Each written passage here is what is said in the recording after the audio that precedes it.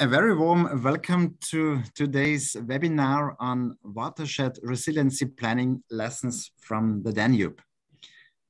My name is Johannes Eigner. I'm the Director of OSTA, the Office of Science and Technology at the Austrian Embassy in Washington, D.C.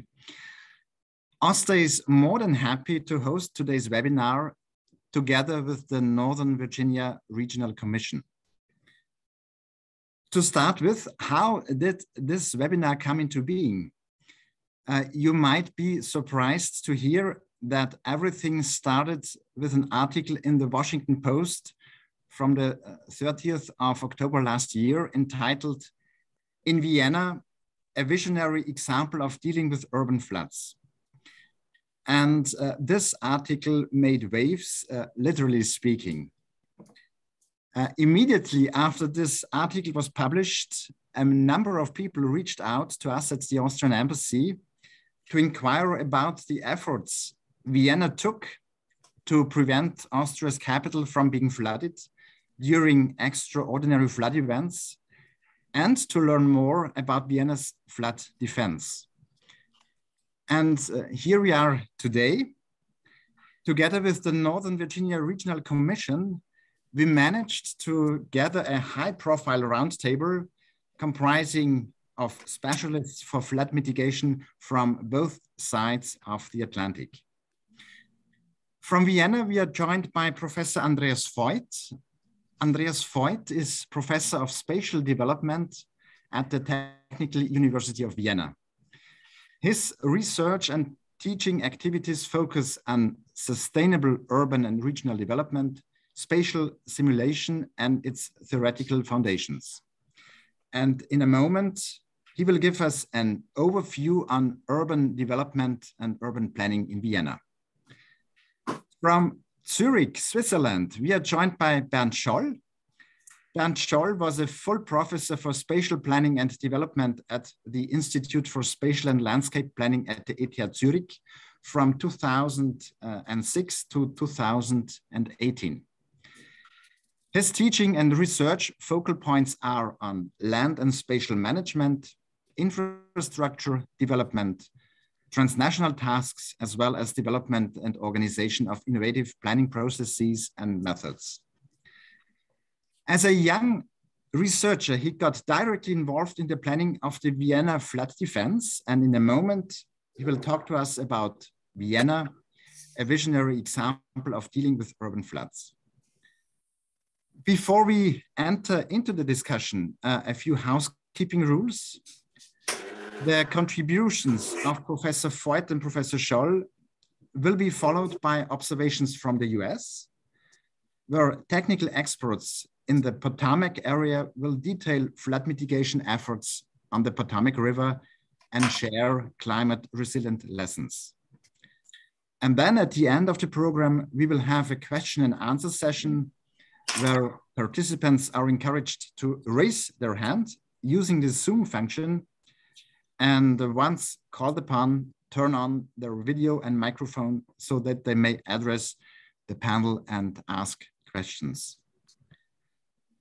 Just for you to know, this meeting will be recorded and made available online following the conclusion of the program. If you don't want to be recorded, you may turn off your camera and microphone for the duration of the webinar. I will now pass on the mic to my colleague Dale Medeiros from the Northern Virginia Regional Commission. Dale was instrumental in assembling this panel, and we are very, very grateful for his collaboration in bridging Austria and the US together, highlighting what we may learn from one another regarding resilience and climate resiliency projects. Dale, the floor is yours. Thank you so much, Johannes, and thank you, Ali. Good afternoon and welcome to this webinar. My name is Dale Medeiros. I'm a regional planner with the Northern Virginia Regional Commission.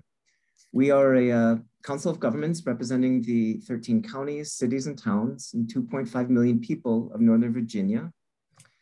And for many years, we've pioneered a special form of global engagement that looks to find and apply innovations from overseas In particular, we've relied more recently on ways in which our region's academic, science, and research partners like George Mason University can help us with this lesson learning process. And in particular, we're very proud of the close collaboration that we've been pursuing with George Mason University's Institute for Sustainable Earth, who've been great in terms of helping us liaise, collaborate on this really important topic of climate resiliency with our local governmental partners.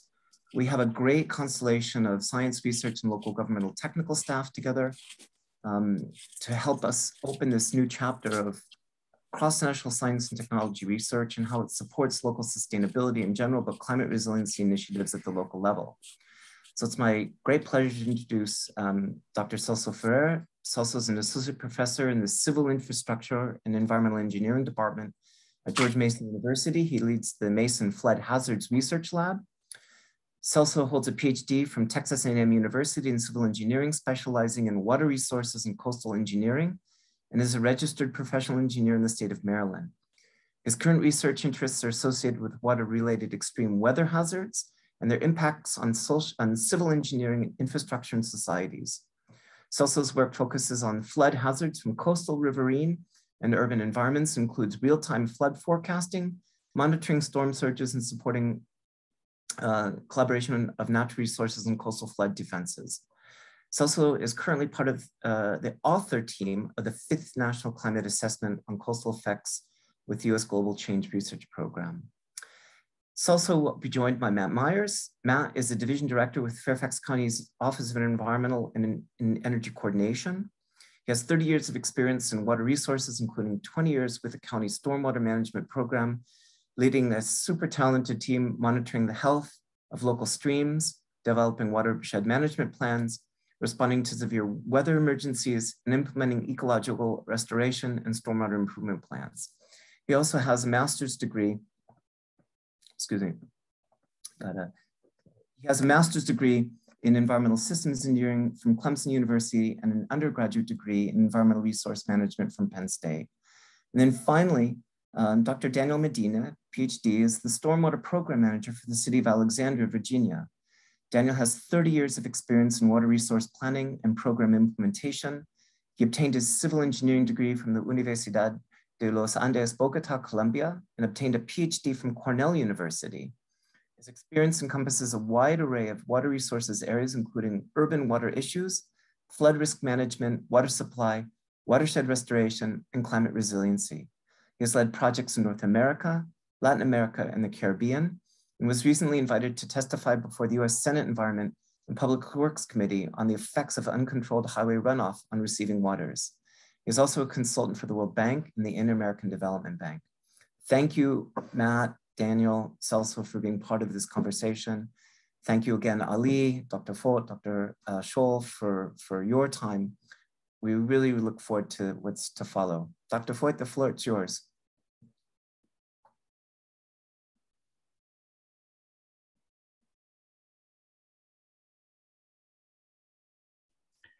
Thank you very much, estimated colleagues. It's a great pleasure to have this session today. And like in planning, it was based on an initiative. Dr. Eigner, thank you very much for the good overview and for the coordination of the meeting. And of course, I would like to thank my colleague, Bernd Scholl, very, very much. It was a long discussion that he will join in. And I will give you a very brief overview on this urban development planning process in Vienna, but embedded maybe in the European context, which is especially in these days of great importance. As you can see here on this map, Austria, but this is the same like Switzerland and Slovenia and Hungary and Germany and many other countries in Europe. We are right in the middle of Europe. And especially in these days, it's not clear where the center of Europe is, but Europe is of importance.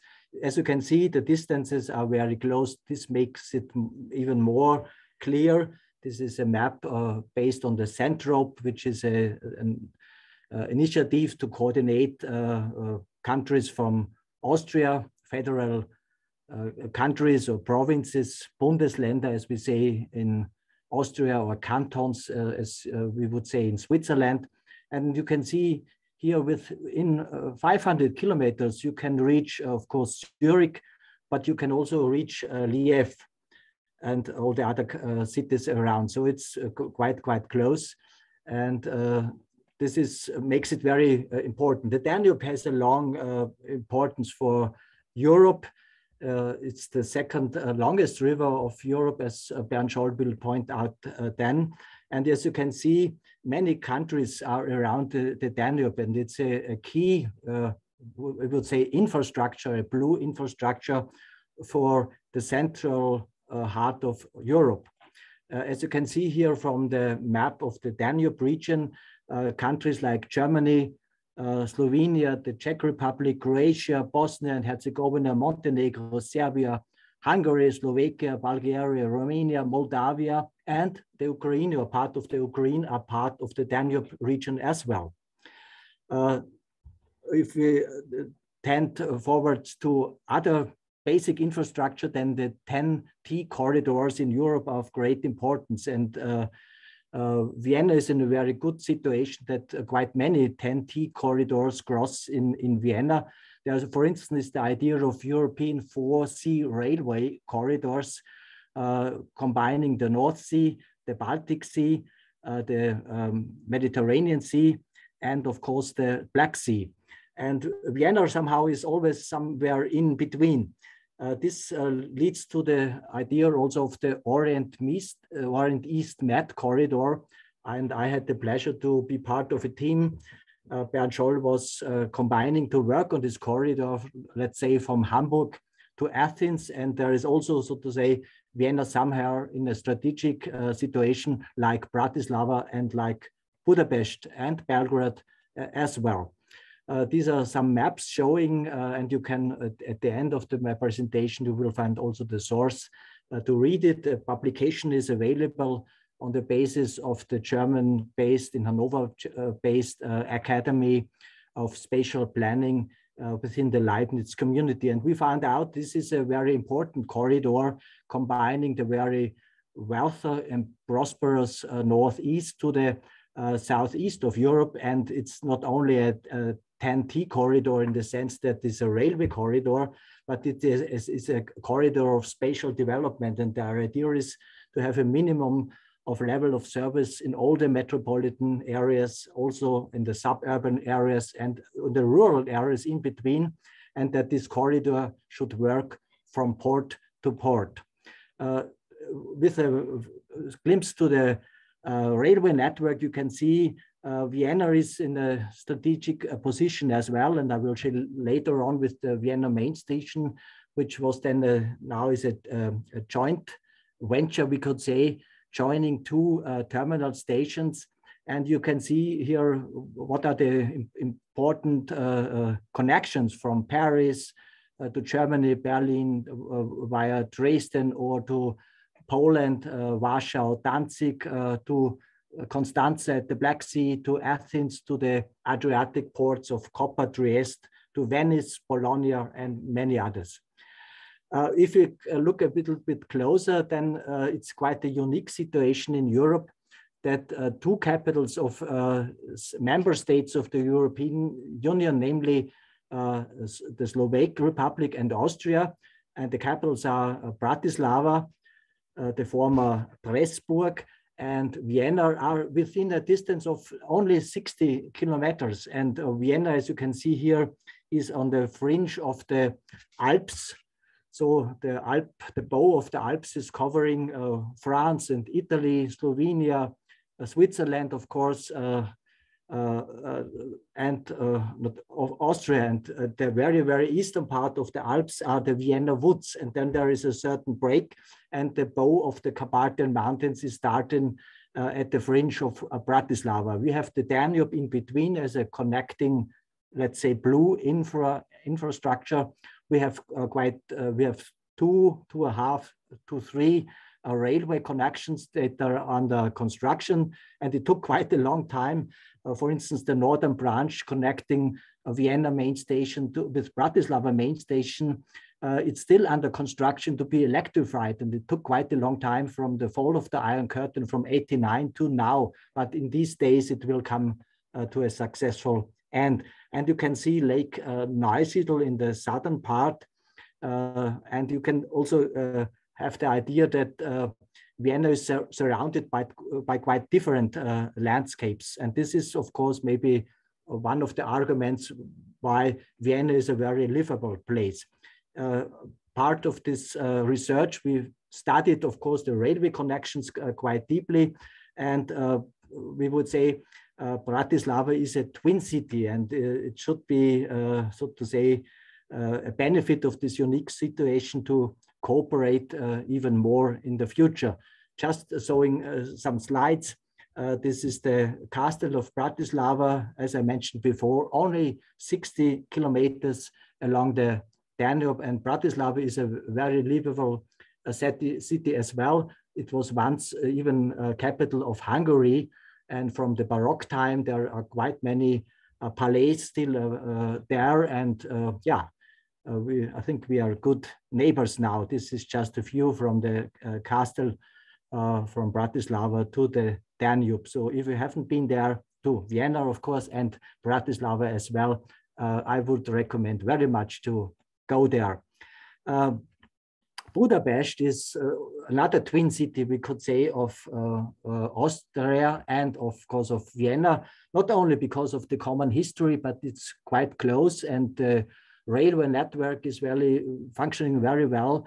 The so-called rail jets that are more or less high speed, but high speed in Austria is maybe not what we have in Spain or in the United States. It's more or less 150 to 250 kilometers, but it fits very much to the topography and works very well. And these rail jets, for instance, connect Zurich via Vorarlberg, Innsbruck, Salzburg, and then Linz, Vienna, and they go further to Budapest. And this is a very stable and well-functioning connection. So Budapest is in a very strategic situation as well, like Vienna. This is a view from the hill of Buda to the part of Pest. As you might know, there have been two cities, Buda and Pest, and now this is Budapest on the Danube with many nice bridges and a very livable city as well.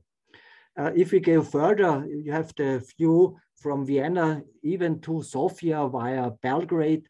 And this is a very important area for Austria, for Vienna as well. And these are other partner cities, not only Budapest and Bratislava, but also Belgrade and Sofia, and further on the way to Athens and Patras, and even further to Istanbul. And I think we should invest more, and the Austrian Foreign Office is investing much to have it on the agenda, but also from the spatial planning perspective, this Balkan area, as we call it, and some who are joking, but maybe it's not a joke to say the Balkan area starts right at the Nash market in Vienna. Some even go further and say it's now in Munich even, but for sure Vienna could be part of the Balkan area, and we should take care of this area and invest a lot in strategic and coordinated investment, also in infrastructure. And this is the view from the fortress of Kalemegdan to the direction of Vienna, but of course you can't see directly Vienna. Belgrade, by the way, is a very livable and very nice city as well. And it's of course a Slavian city, but this is also maybe a benefit of Austria that we have so-called minorities speaking Croatian.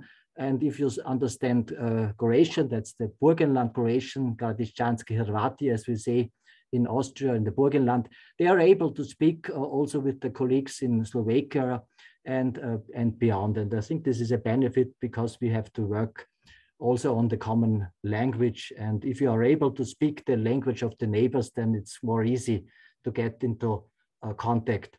Yeah, this is the view, the aerial view on Vienna, a very livable city. I am born in Upper Austria, north of the Danube, north of Linz. And I never said I'm Viennese, but I like the city very much. I fall in love immediately during my studies. And you can see here also the fringe of the city, the borderline, as we say. Vienna is both a country, a federal country, and the city and the capital of Austria. And in this situation as we have in Austria, the federal countries are responsible for spatial planning. They are making the laws. And Vienna, from that point of view, is in a very comfortable situation because they can make the laws for themselves, so to say. And this is, of course, very, very good. And as you see on the left part, so to say, which is the western part, you can see the fringes of the Vienna woods, the very, very eastern part of the Alps. You can see, so to say, from north to south, or better from northwest to southeast, the Danube, the old Danube, the new Danube, and the Danube channel, and you can see the historic city center. As mentioned before, Vienna is embedded in quite a different landscape. So the Vienna woods, the Alps, the Pannonian parts, and many others. And from Vienna, within 1 hour, not only using the car, it's not so favorite anymore in Vienna. We have the climate ticket, we call it now, Klimaticket in German and Austrian German. And this is for just less than 1,000 euro. You can use every railway, every bus in Austria from the very western part for Vorarlberg, close to the Swiss border, to the very eastern part in the Burgenland.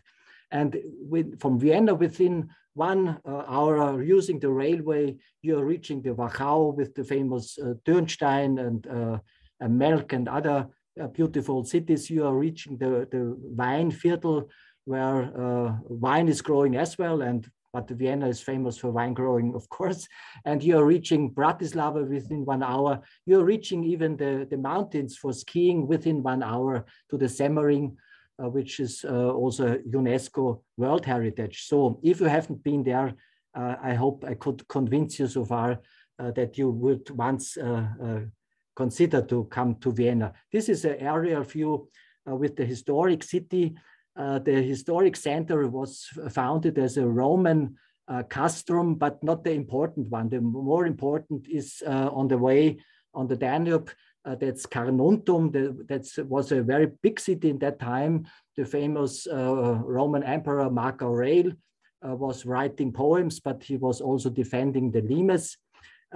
And Vienna was not of great importance at that time. It was a militarian castrum, but it's still visible. The former Jewish quarter in the medieval time is more or less the area of the Roman castrum, and what is now the Herrengasse, where the famous palais are. This was, so to say, the bypass on the way to Carnuntum, which is the more important. And as you know, in the middle of the 19th century, there was the walls have been torn down, which was a good idea because it didn't work anymore. And it was a nice infrastructure which came up, the so-called ring.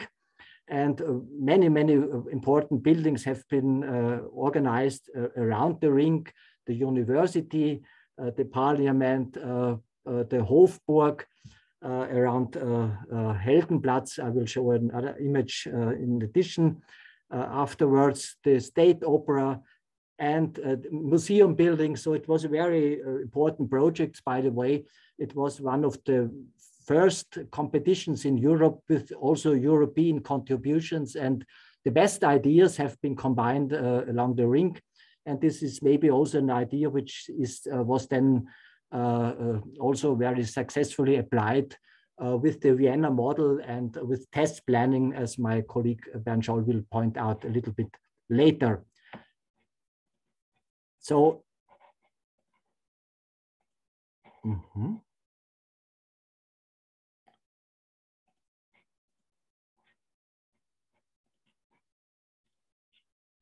So then some slides, the roof structure. Vienna still is very much structured by the development of the late 19th century. The central Heldenplatz, Hofburg, which is always an important place in these days, demonstrations for, so to say, against climate change, for important and Fridays for Future, but of course also in these days for standing with Ukraine.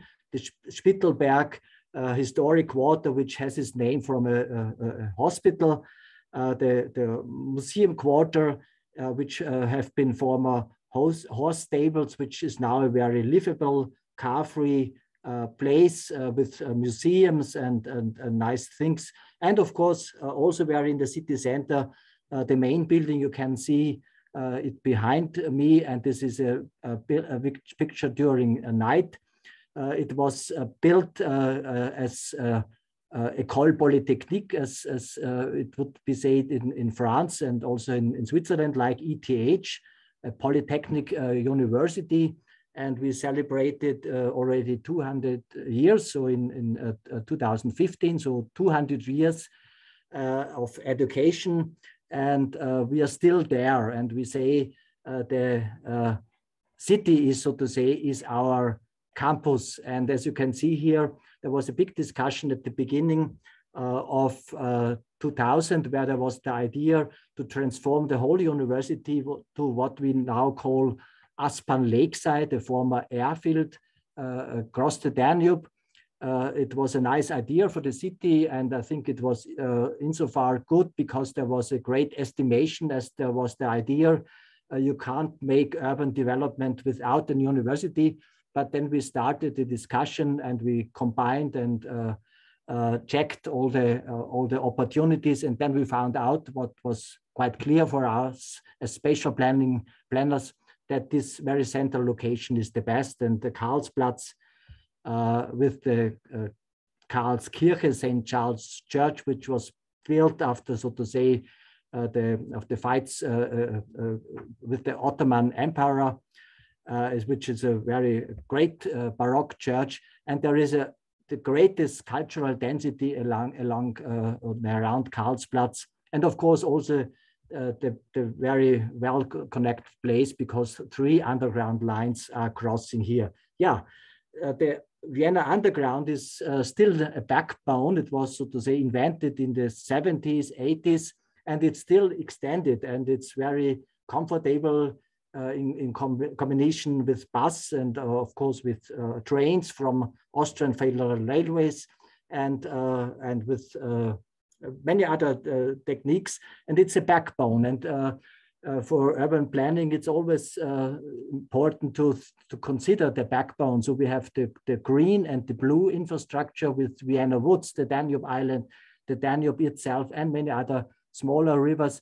And we have, of course, the water supply, which was a great idea of the late 19th century as well, where there was the idea to have water from the mountains in direct flow with, so to say, pipelines working with gravity only to the city, and more or less more than 90% of the water is provided from fountain water from the mountains, and this brings Vienna in a very comfortable situation. And in the 70s and 80s, where it was not clear that Vienna will grow again, because the fall of the Iron Curtain was 89, but there was the idea we need an underground, and Vienna is on the way to reach 2 million inhabitants again, which was the case at the end of the 19th century.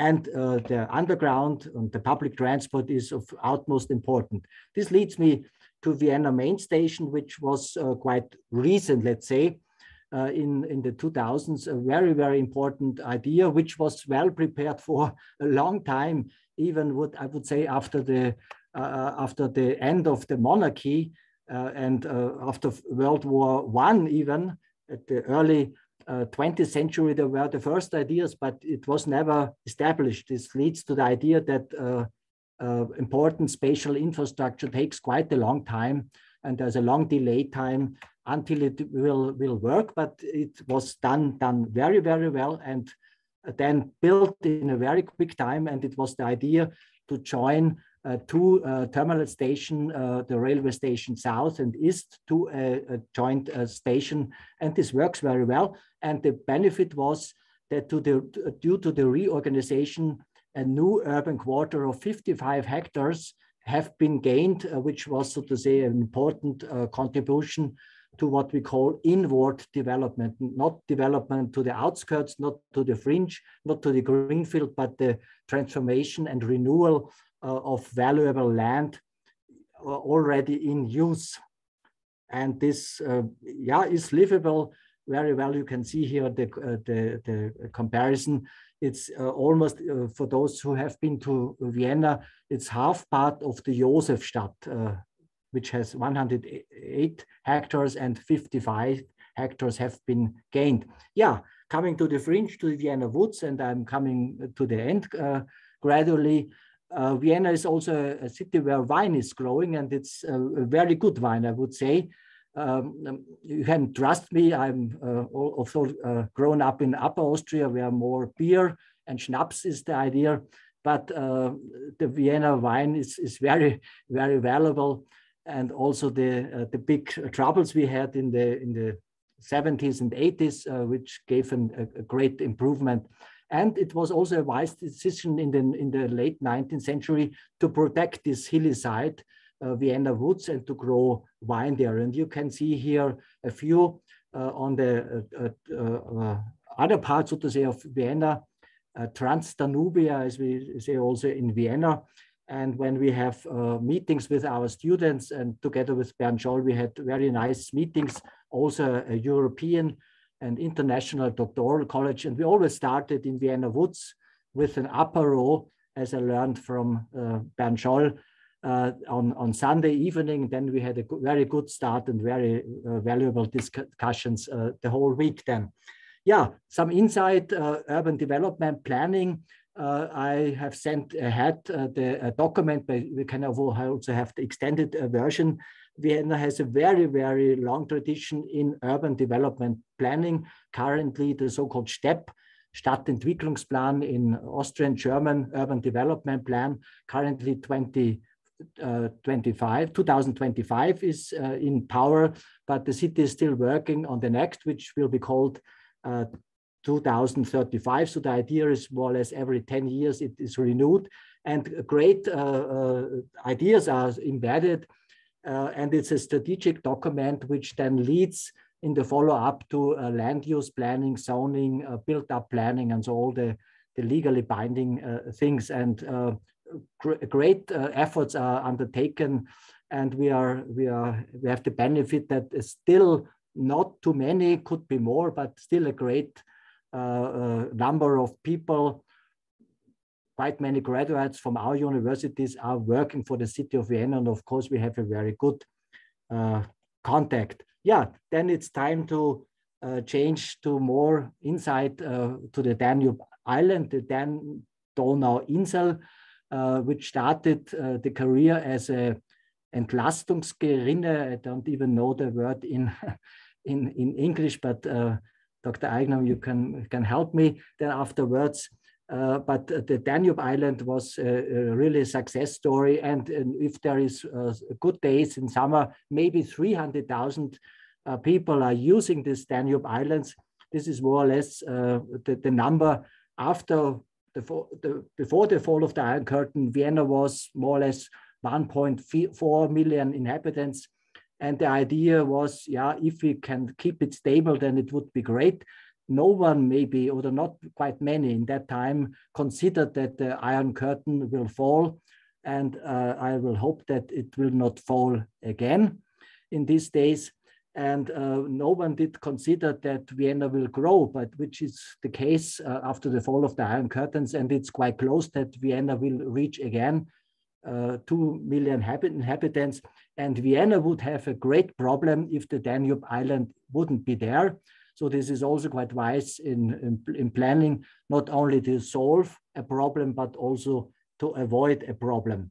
The Danube is also, of course, for us, a nice opportunity to peacefully explore our neighbor countries. And we undertook a series of master projects in our planning curriculum from the origins of the Danube to the delta in the Black Sea, and it was a great experience, and I wouldn't miss that. Some advertisement at the end, I mentioned before in the smaller group, the Association of European Schools of Planning, which is, so to say, equal to the ACSP, the American Collegiate Schools of Planning Association, and we had great conferences in the times when I served as treasurer for ASOP. We had a great conference in Chicago, and I hope there's more to come. In these days, we are preparing a conference in Tartu, which is the second biggest city in Estonia after Tallinn. And we will hope, of course, that it will work, and maybe we can welcome some of you. 2 publications, not to forget at the end, based on initiatives by my estimated colleague Bernd Scholl. This is Spatial and Transport Infrastructure. You can download it for free on the basis of the German AAL, Academy of Spatial Planning, within the Leibniz community. And it's studying, so to say, this Orient East Med corridor, including the Balkan area. And this is also a statement: spatial planning matters. Thank you very much for listening to me. And I look forward to the presentation of Bernd Scholl, and of course to the dialogue and the exchange with you afterwards. Thank you very much. Many thanks. Many thanks, Professor Voigt, for this intervention. I mean, we know that you're a seasoned city planner. Didn't know that you're such a great patriot of Austria, and you presented Vienna really pretty well. Many thanks for that. Thank you. I'm a patriot of Europe, and I'm a patriot of the good transatlantic connections we are also celebrating today and in these days. Excellent. On that note, I would now invite Professor Scholl to step up and to come up with his presentation. Please, Professor Scholl, the floor is yours.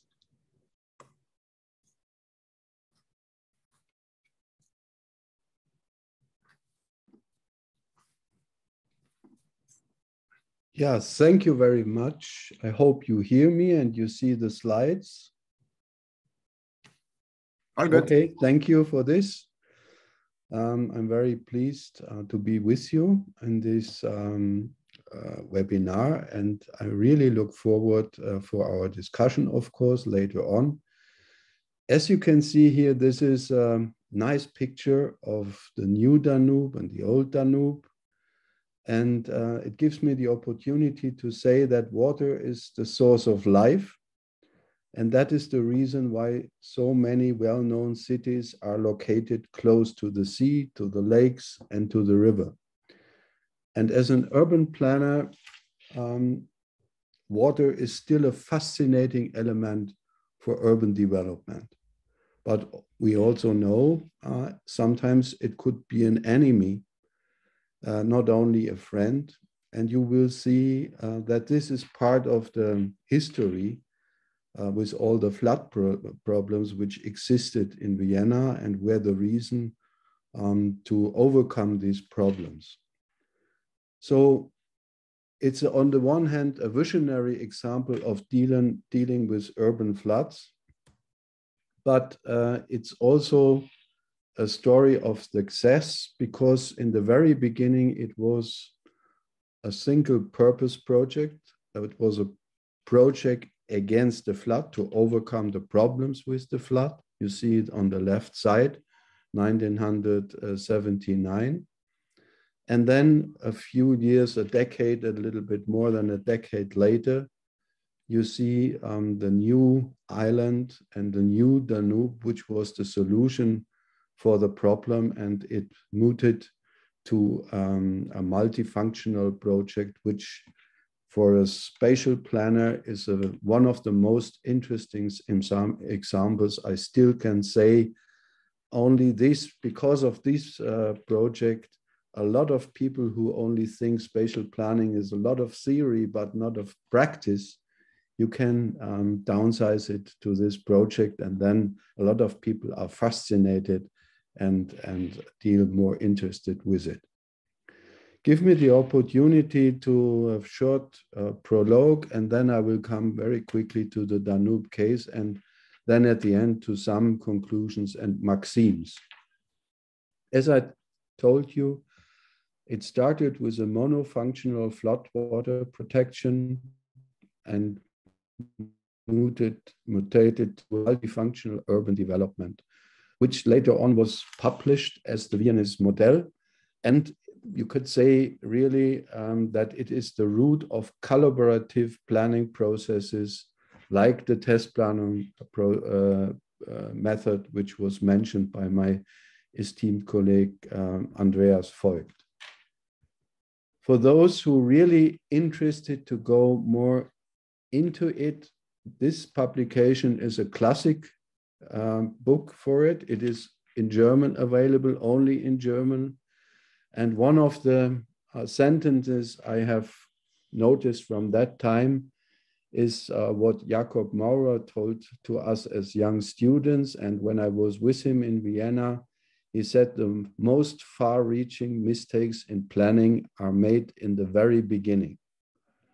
So if you make mistakes and you try to repair them later, it's much more cost-intensively, organizational intensively, resources intensively. So you should have a method which allows you to see, to get a very good overview about what could go wrong and maybe what will go wrong in order to avoid it. So as planners, we are also trained, as a Swiss poet said, to think about the most difficult situation that could happen. You should think about it in order to avoid it. And you will see that this was the very beginning mistakes are also made could be made with the Danube. As my colleague said, it is the second longest river in Europe, going through a lot of countries, you know, starting in Germany and going to the Black Sea. And Vienna, of course, is in a strategic position. By the way, the longest river is the Volga, the river Volga. It's more than 4,000 kilometers. So, and then later on, very later on, the river Rhine comes, which is the river which has the most shipload. Yeah? So the Donau is a source of life for all these countries, very rich countries at their time. And you can see that as all rivers, because they had floods, the rivers were seeking for space. And on the left side, you can see the small Vienna as it was in the 18th century, very small. Maybe you have the picture in mind of Andreas Voigt, how it was grown. At that time, probably 20,000 inhabitants, nowadays 2 million. In, let's say, 300 years, that is the history. And the 2 million were even 100 years and more than 100 years ago. But you could see that the river Danube really had space in order to flood and the soil to enrich. But as the history shows, it's a story of strengthening. Yeah? That was the idea of all the water engineers, hydraulic engineers, to make the water speed higher, to accelerate the water speed in order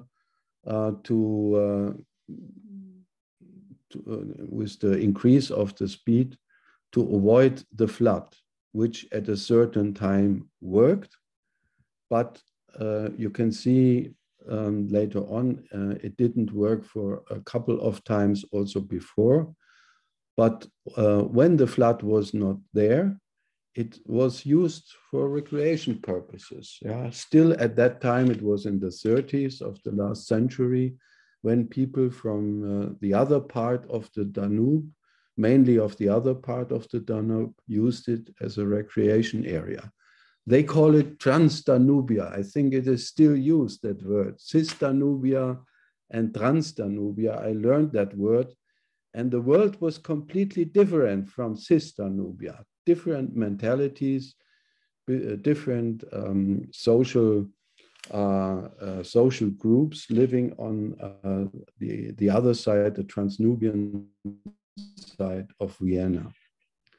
And a lot of important decisions were made, again, at the river Danube.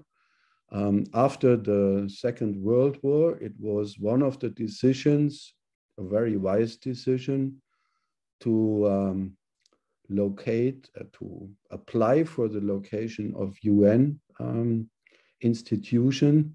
And 1975, close to the Danube, the so-called UN city was developed. It was, of course, a very good location, close to the river, but it was on the other side. And one of the ideas behind was to bring development on the other side of Vienna, because even on that time, 1975, people thought that Vienna will grow and they should make the step over the Danube, because the Danube was a border at that time as well. And you could see the big forelands, as we say, which were flooded from time to time and still not used permanently, but as I showed you before, for recreational purposes before. There always were some flood events. Here is the example for 1975. And a little later, the collapse of the Reichsbrücke, one of the most important bridges, which has a lot of consequences, but showed that these kind of floods are also an enemy for the structures close by, because with a lot of with wetness and the powers of the streaming river, it is difficult to maintain these bridges. So it is also important to reduce the flood or to avoid it even. Here you have an overview about all the flood events which are reported starting now, you could say 600 years ago, 1500. We had the biggest one, the biggest event with 14,000 cubic meters per second, which is an unbelievable amount of water, you can imagine. And the one I showed you, 1975, you could see it is more than half of it. Yeah? And you could see how close the water was to the surface, to the river banks. And the last one, which is reported, was 2013 with 11,000. And I can tell you that it was no problem for Vienna at all. The island was a little flooded, but it was planned that it could be flooded. It resisted, and it was opened after cleaning the island a little bit and used as it was before, as one of the most important recreation areas of Vienna. As I told you, in the very beginning, the big mistakes are made, and a lot of civil servants from the city of Vienna saw 1 kilometer of this trapeze construction, block stones on both sides with the same angle of the riverbanks. That was the idea, and it was built 1 kilometer. And these civil servants said, if we do that 21 kilometer long, maybe we make a big mistake.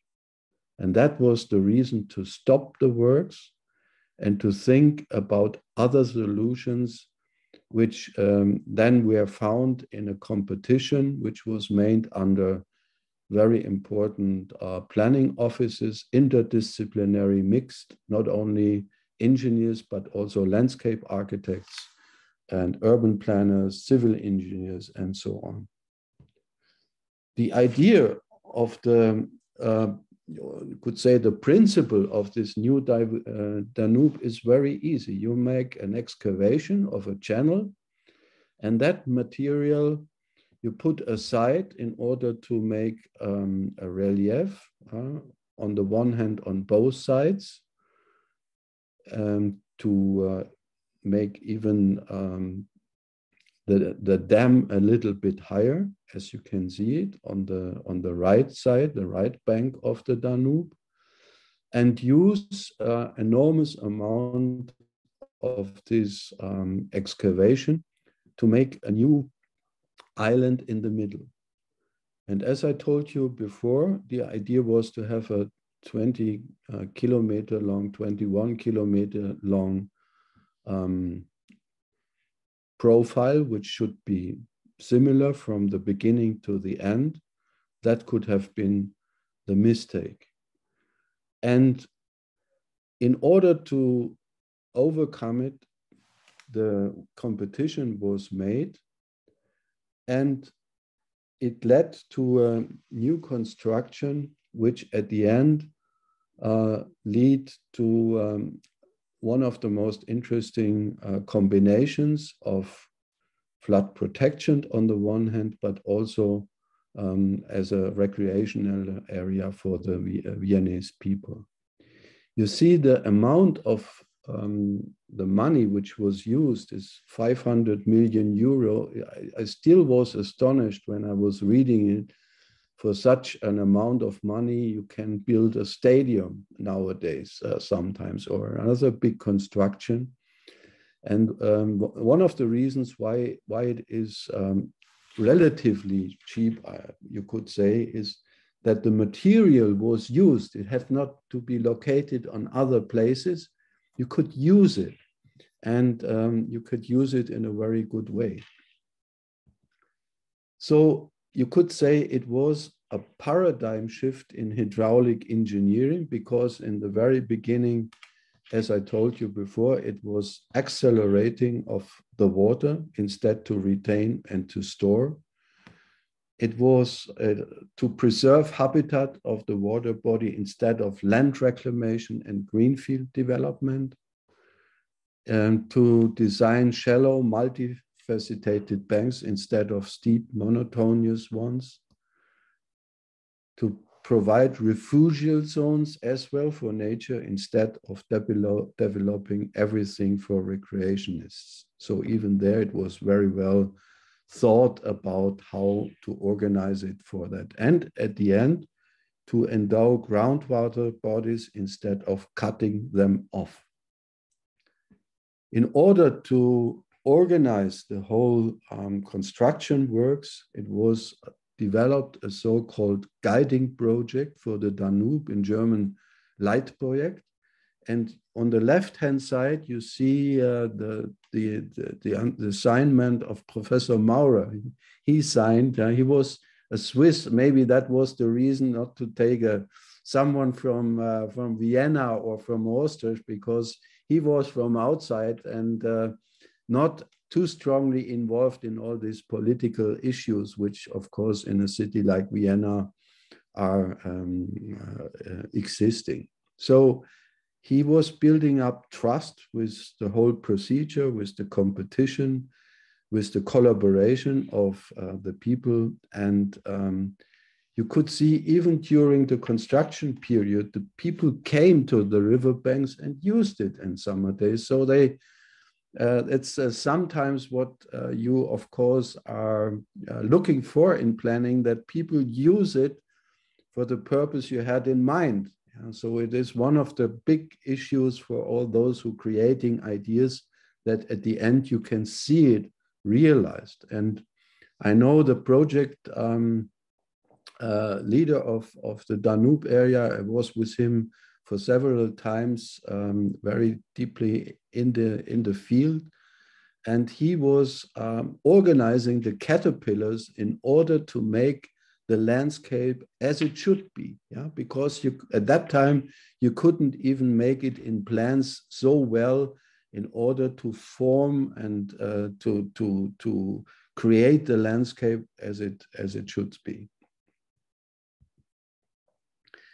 Another very interesting part of it is that you see here the old one and the new one. The new one has clear water. You can even swim in it, of course. The water speed is lower as in the other one because you have constructions on both ends and can steer the speed of the water inside of the new Danube. But one thing you can see here a little bit is are the green bridges on the former foreland, which was not the idea in the very beginning. In contrary, the idea was to have the new Danube highway on the top of the dam. Can you imagine? That would mean that the whole noise would have gone to the recreation areas on the one hand and on the living areas on the other side. So at my time, when I came to the project as a young scientist and assistant of Professor Maurer, one of the big issues was to move this highway back to the dam and to bridge it with, at that time, green bridges, we called it. Later on, the green bridges mutated to tunnels because the people knew that no noise would even be better than have only a little noise. And it was also noticed that, of course, the value of the land and of the housing projects would increase if you could reduce the noise as well, not only the flood problems. So this is also a success. And you see a construction, it is from the beginning of the 2000 years, how close they are now to the Danube. It's not an enemy anymore. It's a friend, and the Danube, as the old one and the new one, are very important elements for the urban development of the city. And even the City, which is now the Vienna International Center, developed. New institutions came, the Vienna Fair, and so on and so on. So it was a nucleus in the very beginning or the end of the 70s. And nowadays, the jump over the Danube has already been developed. And we have to be aware that too much greenfield development on Trans-Danubian could be also a mistake. So to have this inward development along the public transport elements should be one of the strategies for the future, not only in the old part of Vienna, but also to the new part. Here you can see these highway constructions close to some of the housing. And on the other hand, the green bridges on the other side, which I have shown you before. So for the future, it is also the idea to have even more green bridges in order to reduce noise at those parts as well. And as Andreas Volk told you before, it is used. You have 300,000 people, and only a few are coming by car. And that means you have to have a very good public transport system, not only along the river, but also crossing the river. And one of the big parties in Vienna is every year the Donauinselfest, which is the contrapoint to the city party, which is still existing and has more tradition. But at that time, they thought we should bring the island and the new Danube to the people. And that is the reason why that feast was created as well. You can see the public transport system, which is one of the most developed transport system in a Europe city. It's the backbone of development, and a lot of money is put into it. It's really a very, very good system. And even on the island, we have a stop, which is called Donauinsel, and it's just a small issue, but at that time when they were planning it, there was no window looking to the Donau Island, and with long and strong discussions with the civil engineers of this new bridge, At the end, they allowed to make windows in the bridge. So when you come with the underground, you will notice that you are on the Danube Island. It's a small story, but it shows you how important even these issues are. Coming to an end and to the conclusions, we can discuss it, of course, a little bit more in depth later on. First of all, we need a competition of ideas instead of a plan who is made by, and even if the engineer or the architect or the urban planner is the most famous of the world. We should have a competition of ideas, and we have to organize it in a very severe and, of course, fair way. We have a long tradition of competitions in architecture, but here in Vienna, it was introduced in that scale at that time. Then we have a drastic reduction of hierarchical levels between those who are responsible for policy, technical management, and the designing teams. So Andreas Voigt mentioned it, every 3 months, the whole crew was there for 1 week, and even the mayor and the responsible mayor for that construction were available in direct exchange with the people who were developing the construction in order to get a very clear impression about the pros and the contrasts of different solutions. A clear differentiation role and clear roles for internal and external communication. This is very important. At that time, they created an office in the city of Vienna where all the important materials, books, plans, and everything were stored in order to invite the public to see what they were discussing, and that there was no mistrust anymore as it was before. Then, of course, we need a time limitation of the process for this ad hoc organization, because the usual organizations, they see additional organizations very often as, you could say, enemies. Yeah? And in order to avoid this, you could say it is an organization which is limited for a certain time in order to support the others, not to be, let's say, a competitor of the usual organizations. I think a lot of you know what I'm talking about. And then, of course, you need the limitation of means. You need that the time, the know-how of the people is not paid in a very, let's say, complicated way. In Vienna, they said, you work 3 months for us, you are paid for these 3 months. And they knew it in beforehand what all the resources would amount to. So this is the organigram of these ad hoc organizations, which at least lasted for 3 years. And you see in the meeting, in the midst, there is this steering committee, which had a small office. Then you had the teams, which were working in competition. And above the steering committee, you had the executive representatives from politics, and sometimes nowadays also from entrepreneurs. In that time, it was only from politics. And that board is discussing with the public and the committees.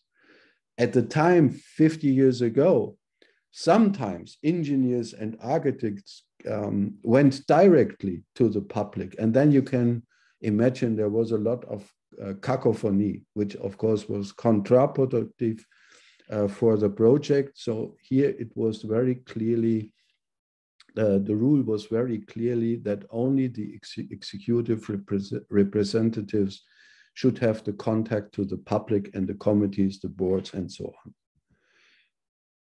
And the steering committee, and this is something which I learned in Vienna and still is now alive in a lot of other planning processes, the independency of the majority of the steering committee. So the civil service were in that committee, but the majority came from outside and were experts in their fields, engineers, architects, urban planners. With the chair of the board was Professor Maurer, as I mentioned. The group was very small, only 11 people when I remember. Yeah, and it is a very important issue to keep that, and it creates a lot of discussion always if we create new ad hoc organizations, how that should be organized. But this is the rule, and I can tell you it works. Normally, you have a ping pong of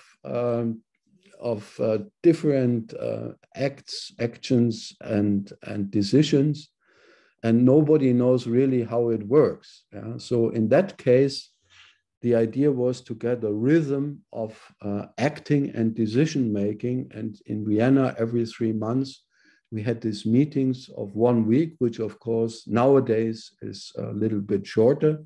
At that time, they spent really that work like in a monastery. No one had the possibility to escape. Yeah?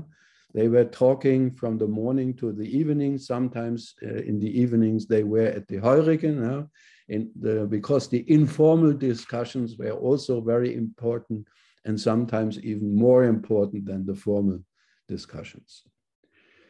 So, yeah, that is my short presentation. I hope you enjoyed it, and I'm looking forward to the discussions. Thank you very much. Thank you so much. That was fantastic. When I look at those images, I'm reminded why Vienna is ranked at the top or very close to the top almost every year for livability. We don't have much time left, so I thought what we could do is just invite some thoughts from Matt and Daniel, and so very briefly, observations, impressions about parallels or not with your own work along the Potomac in the now 8, 9, 10 minutes that are left. And then hopefully we'll have time to open up to question and answer from the audience. Matt, what were some of the things that you thought related to what you are involved with in the Potomac as you were listening to the presentations from Drs. Scholl and Voigt? Well, I really like the idea of, the multi-purpose, right? Really looking at how we look at the green and blue infrastructure and how we bring those in the built environment, and really looking at water as a resource as a whole. I had to throw up a couple maps, focus of spatial planning matters. I can't live without maps and looking at the big picture. So this is our Potomac River, DC. We're about 11,500 square miles of watershed above us in Pennsylvania, West Virginia, and Virginia, coming down into the Chesapeake Bay. We've been working with folks like the state, the Virginia Coastal Resilience Master Planning effort has mapped some of our climate change scenarios for us. And so we've been looking at how that's going to affect us and how we adapt and build in more resilience. Our friends, Dan's here in Alexandria, friends in Arlington, and you can see the outline of Washington, DC. So the Potomac's tidal about to Chain Bridge Road. So we're dealing about riverine flooding as well as tidal flooding, coastal flooding due to sea level rise and storm surge. In addition to looking at the impacts on our communities, we have some great resources from NOAA that we've been looking at. The change in plant communities along the Potomac River as well, including Dyke Marsh. So again, there's a lot of overlap with what we're doing as we look into some of our most flood-prone areas. We recently built up a levee, a traditional levee in Huntington, but we're also looking at ways not just to look at the flooding, but look at the recreation opportunities, integrating sidewalks, trails into those systems. We're also trying to better figure out how to manage New Alexandria area where we have tidal flooding and surge that comes up. I think one parallel we talked about natural resources and integrating them. One thing I'd say that's unique to this area, DC as a region, is we really start preserving stream valleys, even going back into the 1960s and 70s. We had our first, on the map on the left, just kind of shows a series of all our floodplains. And over time, since the 1970s, we've integrated those into stream valley parks. And that's, as we look at resilience, has proven to be a great tool in resiliency. So we really don't have flooding of homes along these corridors. But again, we still have these older neighborhoods along the Potomac that are having flooding issues. I'll stop there and let Dan and Celso jump in. But by the way, I think I'm already buying my ticket to come over and see this great project. Very good, yeah, and I'll follow you. So we should just make it a plan.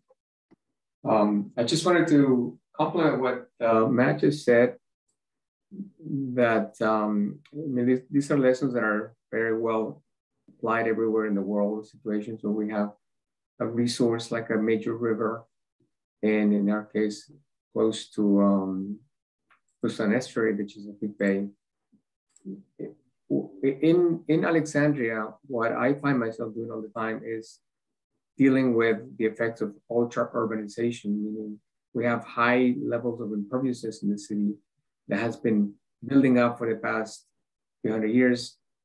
And in addition to bearing the streams that we used to have as stream valleys, now are in pipes.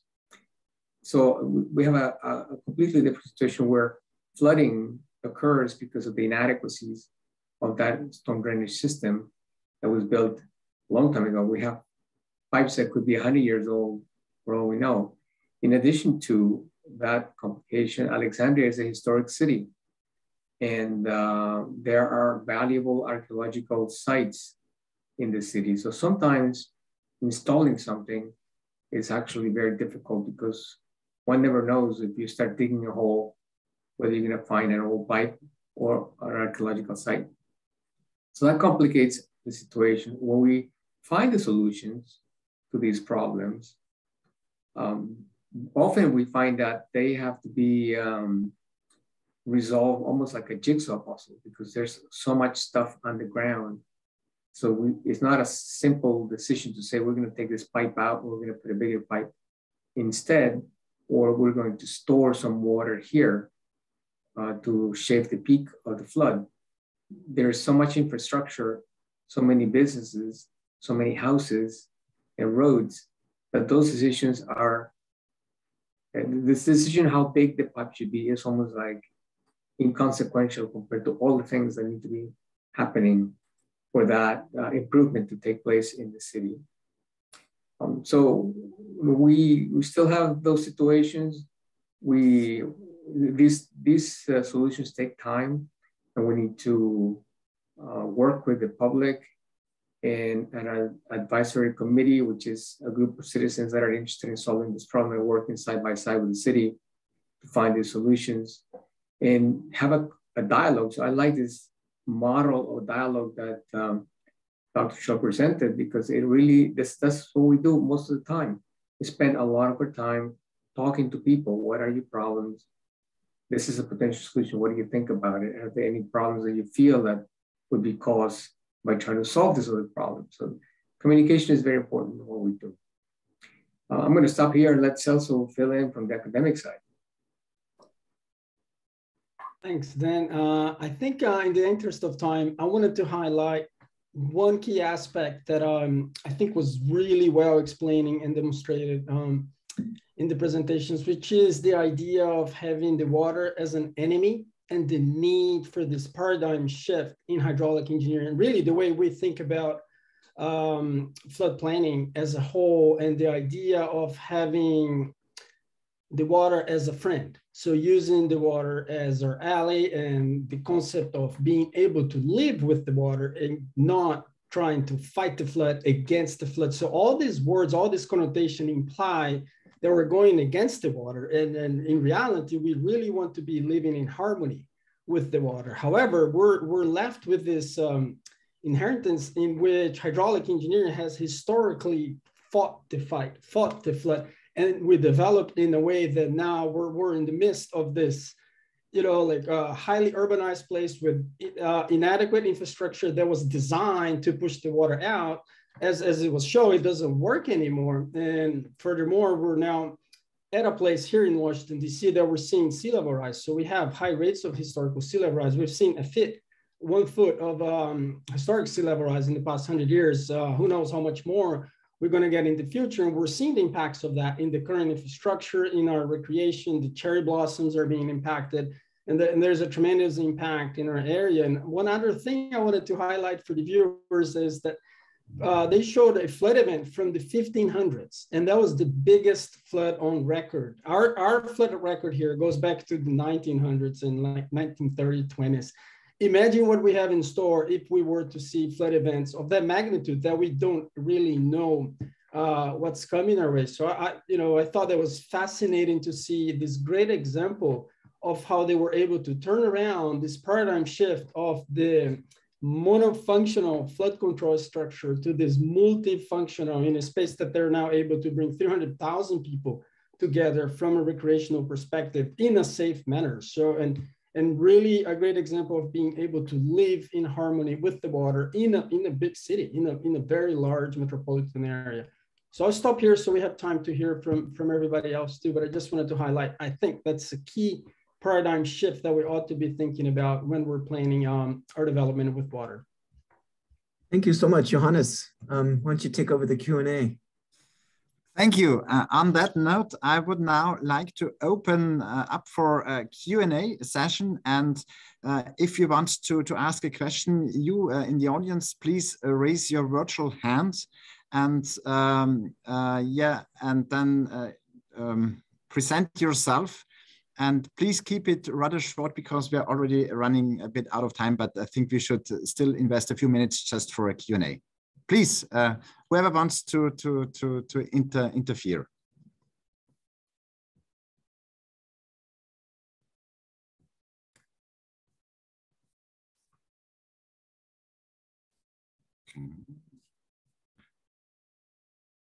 I can't see anybody. Is this my fault?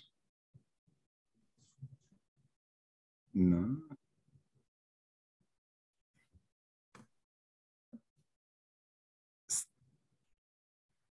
Is there anybody wishing to delve a little bit deeper and ask a few questions? All right, here we go. We have Howard here. Howard, please go ahead.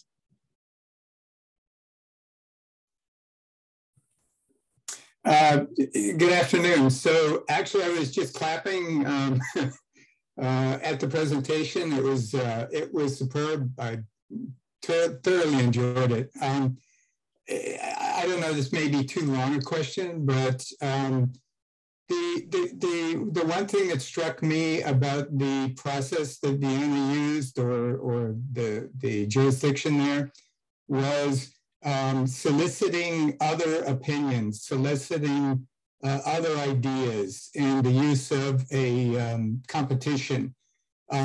This, of course, is a very different approach than we use here. We almost never use a competition for a project like this that I can recall. So quickly, the question is, do any of the attendees that are in the local area here imagine ways that we can reasonably solicit this diversity of ideas? I think this is a question first and foremost to our US participants on the panel. I would just add that definitely the idea of design challenges or of collaborating across, and I saw that you guys actually paid some of these folks to come in with different ideas. I think that's a great opportunity. We see that in different practices. We've used it to help develop some of our urban design standards, but it is a great way to bring in multiple ideas. I know for stormwater across the country, there's been some cities that have done more of that where to develop their green infrastructure. guidelines. They brought in multiple firms and had that design challenge to come up with the best solution.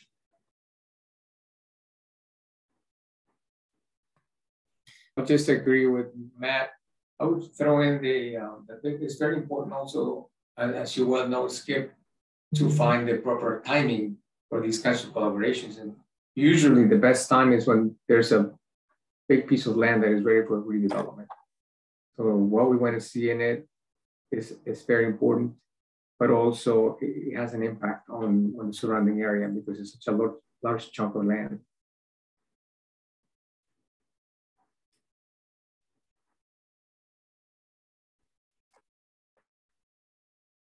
All right. Does either Professor Scholl or Professor Voigt want to comment on the question that has been raised to have this kind of competition? And I mean, was this easy at the beginning, or was this something that developed over time? Was this envisaged, or did this come rather spontaneously? Could you just tell us a bit how that came? Maybe I say some words to it. You may know that Professor Maurer came from Switzerland. I mentioned it, and he always was a supporter of the idea of competitions because Switzerland is such a model. Now we have 26 cantons, and each canton has power. They have their own financing system, their own school system, and so on and so on. And I discussed it with him several times, and he said it is always important to empower people who take the initiative and have ideas, because they have ideas, and you should empower them to bring the ideas. And I think that convinced the people, the political people in Vienna in a certain way. Of course, you have to communicate it in a way that it is accepted. And they said, what do we have to lose? If there is no idea better than the first one, we go back to the first one. So we invest some money, we invest some resources, and then we will see. So it's a stepwise development. You cannot make a mistake in order to empower ideas, because you always have the possibility to go the step back. And that convinced the political leaders at that time in Vienna. And of course, the Viennese group of architects and engineers, they want to have competition because they have so long tradition of competing to each other. As Andreas Voigt said, the first competition in urban development was in Vienna with the ring. So there was also a certain tradition, and you could bridge it from some decades and say you have that tradition. So why not doing it at that time? And both, I think, helped to go that way. And then the engineers and architects did really a very, very good job. And you have to bring together the best ideas in that light project. It is not in the way that there was a winner, a office. It was the idea, if we put together the best ideas of the different offices, that is the project, that is the puzzle, you could say, we want to puzzle. And that is exactly the extract of our kind of procedures we are doing now in Germany, in Austria, and in Switzerland and some other countries. Thank you. Perfect. I see Camille raising the hand. Camille, please go ahead. Hey everybody, thank you so much for this great presentation. I was curious with your competitions, if you had multiple pieces of different ideas that you liked, you didn't like just one, but you liked different parts and pieces, could you combine them into your final project? Is that what you did with this, or did you really just hone in on your top favorite and then just add in pieces to theirs? No, it's exactly how you described it. You take out the best ideas of each team, and then you make the puzzle. And the puzzle is that what I showed you, the light project, the guiding plan. We do not say master plan, which is interesting. Yeah. Also in Europe, we use that word very often, but the master plan very often suggests you have a blueprint and you just can transform it to reality. And the guiding project means you have a direction where you would to follow, and then time by time you can see how you can calibrate it to that what is coming up as a surprise, for example. So you see there is a different tradition maybe, which means urban planning and spatial planning is full of surprises, even if you have a project, and you have to reflect it and you have to prepare to it. And that means guiding instead of master. And it's important to say to the offices and before the teams to pick out the best ideas, and they have to agree, of course. Yeah? That is different, of course, to architecture competitions where one office, one architect at the end is realizing the building. So that is a different, but if you mention it in beforehand, it's no problem. All the very well-known offices agree to it if they know it from the very beginning on. And then a follow-up, if I may, is that for the people that put forth ideas and took this time, did you provide them with a stipend, or was there any prize money that came about that kind of like got them to do the assessment? No, there was a lot of work for all of the teams who were involved later on. Someone planned a landscape area here, someone other a technical infrastructure there. So there was a full basket of projects where you can pick out those, or you could join those projects who were very close to the offices before, or the main idea of that office, in order to give them the additional opportunity to realize later on. And that is what happened. Thank you. All right, I think this brings us to the end of this webinar. I mean, I could have listened for hours and hours, and I learned so much about Vienna, many things I didn't know myself. So many thanks for all of you making the time.